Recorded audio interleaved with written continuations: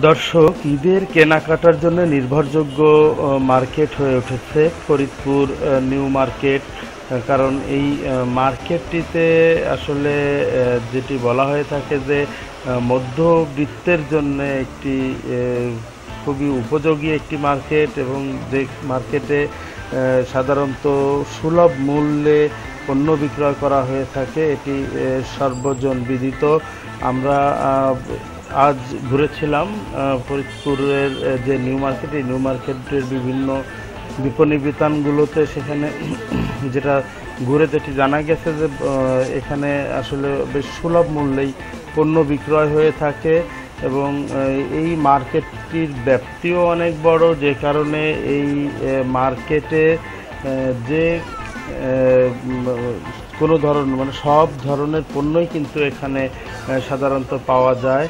এবং বাইরে দেখা গেছে যে সুপার শপগুলোতে ঘুরেও দেখা গেছে যে পণ্যটির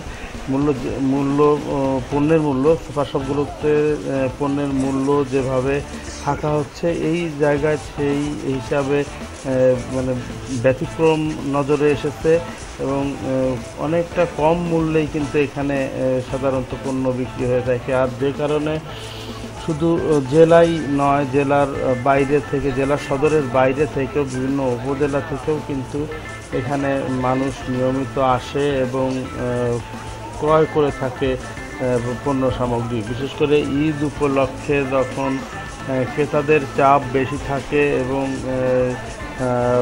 এই সময়টাতেই আসলে এই মার্কেটটি আরও বেশি জমজমাট হয়ে ওঠে। তবে এই মার্কেটের ব্যবসায়ীরা দাবি করেন যে সারা বছরই এই মার্কেটে মানুষ বিভিন্ন জায়গা থেকে পণ্য কিনতে আসেন, যে কারণে ক্রেতাদের সাথে তাদের একটি সুসম্পর্ক থাকায় তারা আসলে দাম বেশি নেন না বা ন্যায্য মূল্য নিয়ে থাকেন, এটি তাদের দাবি। আর এক্ষেত্রে বলা হয় যে মৌসুমি যে